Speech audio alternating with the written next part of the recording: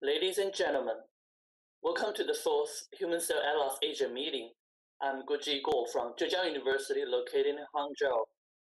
It is my pleasure to welcome all the participants across the world to this two-day virtual meeting. The world is now confronted by the ravages of COVID-19. The international scientific community has never flinched. We stand closer than ever. We can fight against the virus with our strongest weapons, science, knowledge, and collaboration. Today, we get together to propose and discuss about Asian contributions in the construction of the Human Cell Atlas. We will discuss about important topics such as COVID-19 research, single-cell technology, computational analysis, and genetic diversity.